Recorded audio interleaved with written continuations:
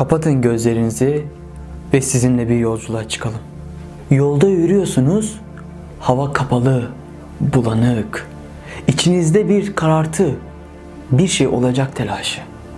Dün tartıştığınız kardeşinize sinirlisiniz, ona yoruyorsunuz bu halinizi. Birden yere yığılıyorsunuz. Ayağa kalkmaya çalışıyorsunuz. Kalkmaya çalıştıkça yere yapışıyorsunuz. Nefesiniz daralıyor, nefes alamıyorsunuz. Etraftaki insanlar başınıza toplanıyor. Ambulans, ambulans diye bağırıyor. Sizin gözünüzün önünden nedense tüm hayatınız geçiyor. Meğer diyorsunuz, meğer ölüm anında tüm hayatınız film şeridi gibi gözünüzün önüne geçiyor. Ölüm mü dedim ben? Allah'ım, ölüm mü dedim ben? Ölüm tabii kardeşim, ölüm. Daha yaşım 20 yahu, ne ölmesi? Ölmek de neymiş? Hem ölüm yaşlılar için değil miydi? Değildi kardeşim, değildi. Ölüm bu. Ne zengin ne fakir tanır. Ne genç ne yaşlı dinler. Ölüm bu. Morga konulmuşsunuzdur. Orası karanlık, soğuk. Hadi kardeşim, hadi. Çıkar onu buradan dedim sana. Kuzey. Ama yapma böyle. Çıkar çıkar. Kuzey. Dokunma. Kuzey hadi gidelim. Nereye gidelim lan? Hadi gidelim. Lan nereye gidelim lan? Nereye gidelim lan? Ali'yi burada bırakıp nereye gidelim? Oh. Oğlum burası soğuk lan! Kuzey! Lan burası soğuk! Oğlum Kuzey! Çıkartın lan! Oğlum ne yapıyorsun oğlum? Hey! Annenize düşmüştür sizi teşhis etmek. Yanınıza gelir ve oğlum der.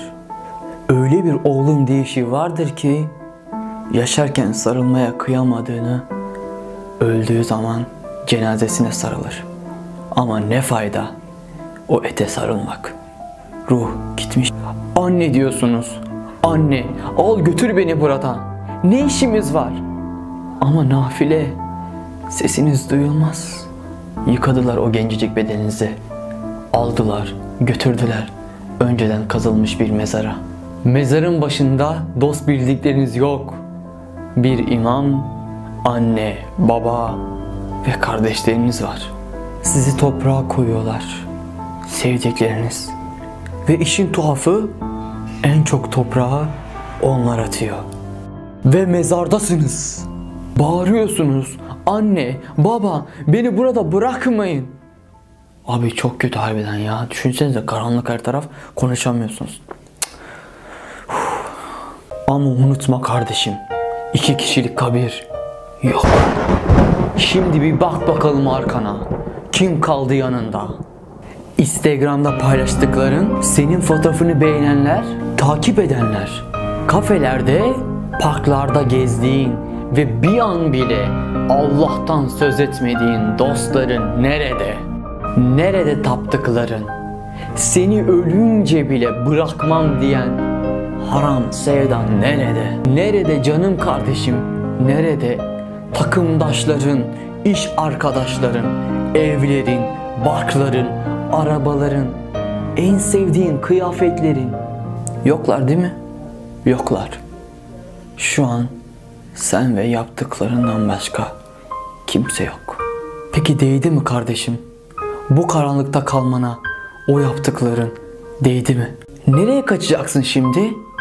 Okuma yazma biliyordun ama 5 sefer okunan ezanı hiç mi duymadın? Davete icabet etmedin. Hiç mi? Rabbim canım kulum, her şeyi eşsiz yarattığım kulum. Ben hep sizinleydim, sen kiminleydi demeyecek mi? Ve dünyanın aldatıysan, onu duysan bir bak bakalım onlara, ne fayda verecek sana.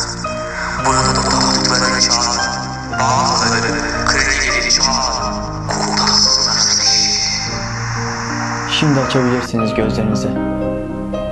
Eğer açabiliyorsanız hala bir umut var demektir. Canım kardeşim, hadi kapat şu videoyu. Abdestimizi alıp Rabbimize derdimizi, tövbemizi anlatalım. Hiçbir şey için geç değil. Halden anlamayan ne çok gönülle tükettik ömrümüzü. Gönlü yaratan Rabbimizden habersiz. Allah sana bu videoyu izlettiyse bil ki Allah kurtulmanı istiyor ve bu videoyu sana vesile kılıyor. Hadi canım kardeşim, karanlıktaki ışığı dua ile aydınlatmaya. Ölüm ansızın gelebilir. Tek dostun Allah'tır. Gerisi teferruattır, zarardır, ziyandır.